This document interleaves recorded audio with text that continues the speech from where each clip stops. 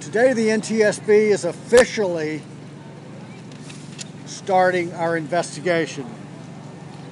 And we started the day with an organizational meeting. In that meeting we designate parties to the investigation. The NTSB designates as parties to an investigation those organizations that we feel can provide technical expertise to the investigation.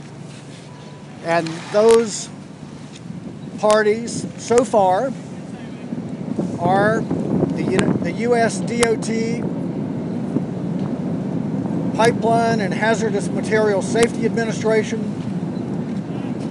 and the State of New York Public Service Commission, as well as Con Edison. We do expect to be adding additional parties in the coming days. We've also, in the organizational meeting, established our investigative working groups and the protocols for how this investigation will be completed. Those investigative groups are integrity management, operations, emergency response, and public awareness. Those are the groups that NTSB has formed to focus on those aspects of this tragic event. I know you all have been camped out here all day in the cold. You've seen aerial footage of the scene. Let me describe to you firsthand what I've seen by being on the accident scene last night and today. And in one word, devastating. You've got basically two 5-story buildings that have been reduced to essentially a 3-story pile of bricks and twisted metal. I've seen an occasional flare-up of fire, and the smell of smoke is omnipresent. All of this underscores that this is an active search and recovery operation.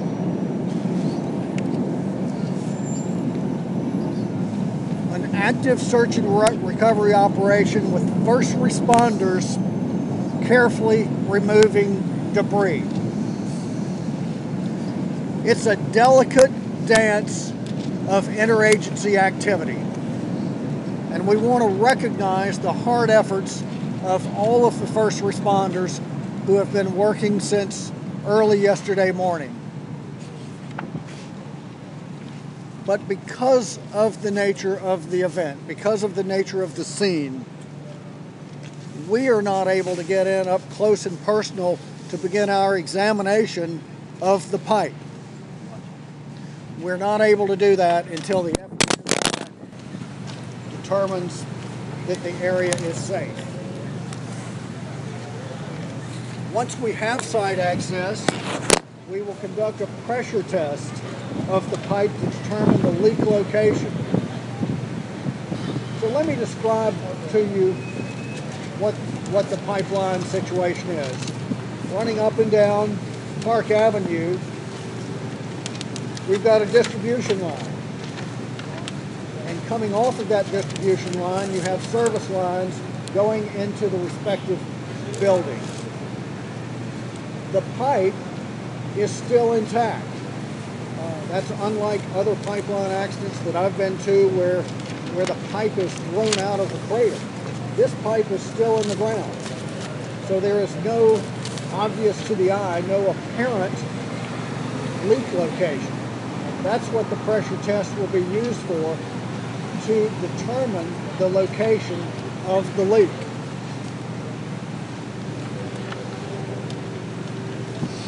We have requested from Con Edison critical information about the pipe. Information such as the pipe diameter, the age of the pipe, the wall thickness, the operating pressures. We've requested that, and we will be receiving it and reviewing it as early as tonight. We're asking for all 311 records to check for any activity that may be related to this event. We'll be looking at all 911 calls, any 811 calls related to related to potential third-party digging requests. We'll be doing interviews with witnesses, first responders, those who've been affected by this, those who are injured, those who've smelled gas. We will have a progress meeting tonight. The investigation is, our investigators, those 4 groups are out working as we speak. And they'll wrap up about 6 o'clock this evening. We'll have a progress meeting at 7 o'clock this evening where all of those groups come back and report what their activities have been so far, and they will establish the work plan for tomorrow.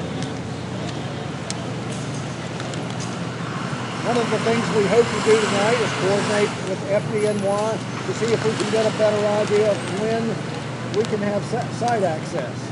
Again, it's not safe for our investigators to be there. We're not going to go in until the FDNY has declared it safe. So we will coordinate very carefully with them. There's a lot of work that needs to be done.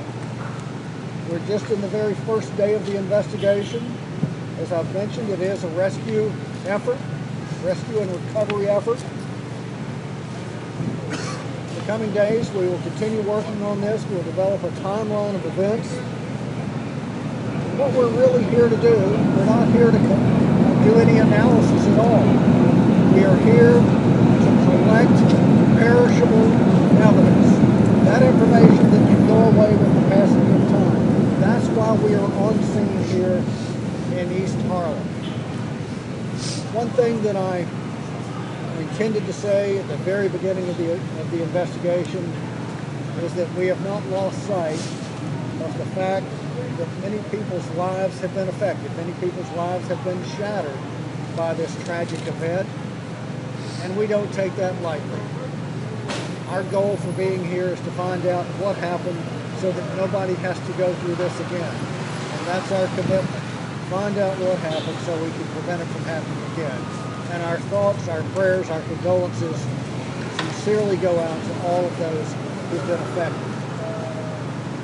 So that's the conclusion of my prepared remarks. In just a moment, I will be glad to answer your questions. But in doing so, I would like to ask that you raise your hand. Once I call on you, identify your name and your affiliation, and we'll be glad to take your questions. Oh, here?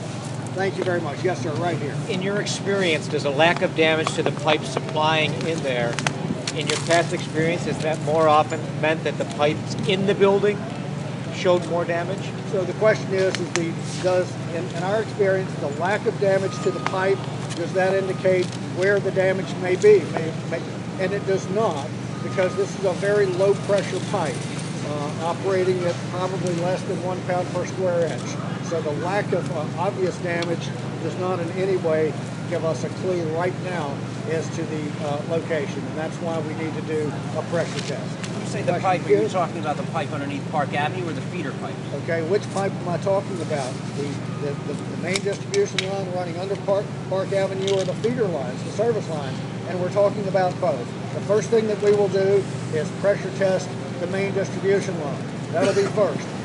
And then after that, if we don't locate the leak location, then we will test each of the service lines. There's a question here. Is it possible to mention that is it a leak in the pipe at all that it could have been somewhere inside the building, in a stove or something like that? I mean, have you narrowed it down? Have we narrowed it down to be able to say that there was a leak in the pipe and not from another source like a heater or a stove? And no, we have not narrowed that down, but we intend to find out precisely where the leak location, where the gas originated. That's what we plan to do. Question here. If you haven't been on site yet, then how do you know the feeder pipe into the building is intact? What evidence do you have of that? What evidence do we have that it's the feeder pipe? And we have no evidence of that. No, that the feeder pipe is intact if you haven't seen it yet. Well, what evidence do we have that the pipes are intact, they're not thrown out? Because there is a crater there. There is a crater that has been excavated to find it, but just because you can see the pipe doesn't necessarily show you where the actual rupture, where the actual leak location is. Question here, and then we'll come here. New York one. So are we saying this is a natural gas explosion that caused this? Are we saying this was a natural gas explosion? this point. We are operating under the assumption at this point that it is a natural gas leak that led to an explosion. That's the assumption we're under, but we are here just to collect information, and then we will be doing analysis. If there's a question here. There commented saying that there was a water main break before the explosion. Gas built up in the basement of the building. Are you hearing that information? The question is, they're hearing that there was a water main break that may have somehow or another led to this event, and so we do know that when we arrived yesterday there was a water main break. We don't know if at this point, but we will determine it, whether the water main break was a result of the explosion, or that may have somehow led to the explosion. That's what we intend to find out. Okay, again, raise your hand, tell me who you are, tell me your affiliation. When you said this was unusual, that there was not damage to the feeder pipe or the main pipe. Typically, when you have a crater and the cause is the pipe, a breach in the pipe, do you see a damaged pipe?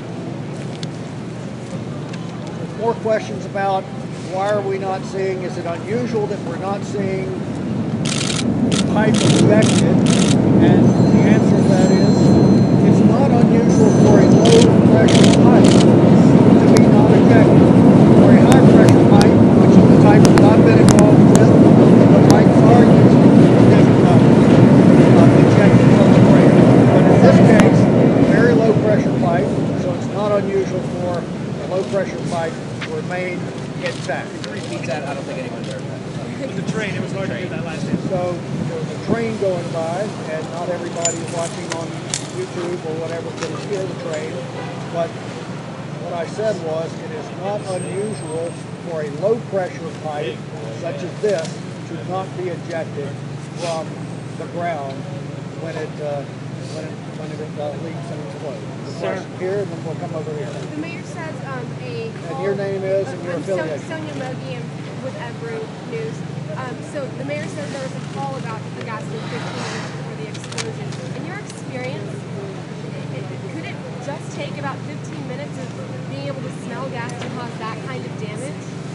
We will be looking, we will construct a timeline. That's exactly what we want to do. The question is concerning could a leak that was ostensibly only been a few minutes, could it cause that type of damage? We don't know how long the leak was there, and that's what our timeline will do. We will find out when the first calls, the first indications of a pipeline leak came in, and then we will construct a timeline from there. So I'll come over here. Last question. Last question. Okay. Yeah, Peter Hesman, City of Radio. The fact that the distribution line intact. How do you know it's intact, and what is the relevance of that? When I say that the distribution line was intact, what I really mean is that it was not ejected from the ground, and there is no obvious puncture or rupture in that pipe. So that's what I'm referring to when I say it's intact. Go out to San Bruno, California, that had a pipeline rupture and explosion a few years ago. There was a 30-foot section of pipe that was thrown out of the ground. We're not dealing with that type of situation. This pipe is still in the ground. So that was the last question. We've got a lot of work to be done, but we did want to update you what we're doing and what we're planning to do. And I would encourage you, we will plan to give you updates if we find information. I would encourage you to follow us on Twitter. Our handle is @NTSB, or we will have news releases on our website, www.ntSB.com.